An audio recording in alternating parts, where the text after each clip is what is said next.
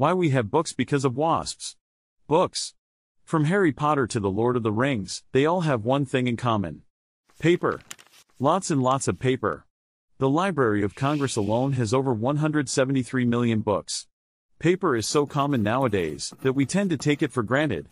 We use it for so many things, from books to documentation, money, art, cleaning, and so much more.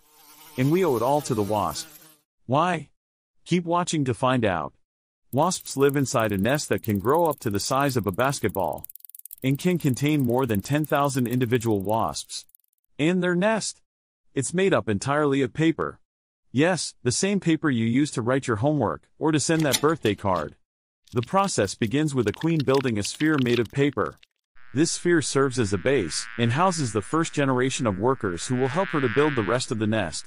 They can build their nest almost anywhere, much to the annoyance of people.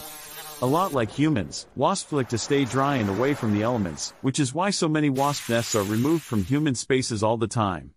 To build the nest, the workers use their razor-sharp jaws to scrape small amounts of fiber from trees. They then chew them up, mixing it together with the saliva in their mouth. This process breaks up the fibers in the wood and keeps it pliable.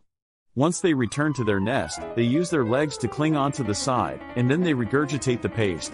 They'll use their mandibles to shape the paste into the proper form, using their instincts to help guide how the nest should be built.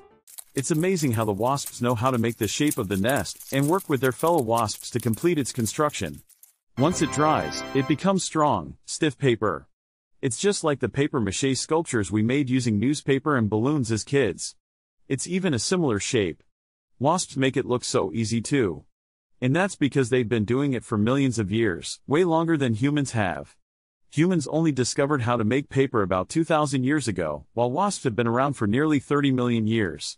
According to Chinese legend, Cai Lun, who was a court official for the Han Dynasty around 100 CE, discovered the process for making paper.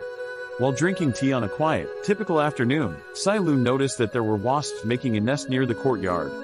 After observing the clever insect combine the wood fibers with its saliva, and then spreading it into a very flat sheet using its feet and jaws, that's when it hit him. Inspired by his newfound discovery, Cai Lun got to work immediately.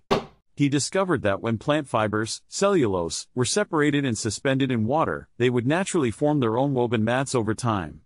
This is because the fibers are no longer being kept straight in their natural form, trees, and end up crisscrossing and weaving into each other like a tangled mess. He then pressed and dried the mats of fibers using heavy boards to keep the paper flat and even. Once this mat finished drying, it turned into what we all know of today as paper. This discovery has drastically changed our world, and is one our society is completely dependent on. Can you imagine a world without paper? That means no books, magazines, documents, cardboard, money, toilet paper, posters, air filters, envelopes, and the list goes on. Paper used to be so valuable and time-consuming to make, that it was once an extremely expensive resource that only the rich could afford. It was only used for important reasons, and people would even reuse it more than once. Since then, we have nearly perfected the process using more and more advanced technology. It has become so ubiquitous that we almost forget it exists. And we throw it away without giving it a second thought. Our paper factories are so efficient in fact, that one tree can provide on average about 80,000 sheets of paper. And today, we need a lot of paper. Imagine if Cai Lun was alive today to see how cheap and plentiful paper has become. I think he would be blown away.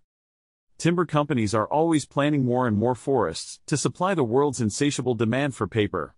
In fact, we plan and cut down about 4 billion trees annually in order to make all the world's paper. It's estimated that in America alone, each person consumes about 3.5 trees worth of paper products every year. Multiply that by the population of America, which is about 330 million, and that means America alone processes and consumes about 1.2 billion trees.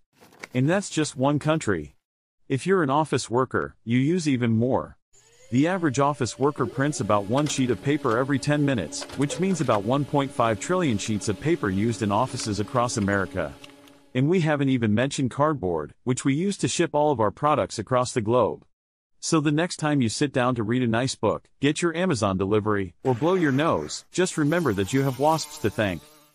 Thanks for watching, and I look forward to seeing you again soon. I post new videos weekly, so please subscribe so you don't miss my next video. Have a nice day.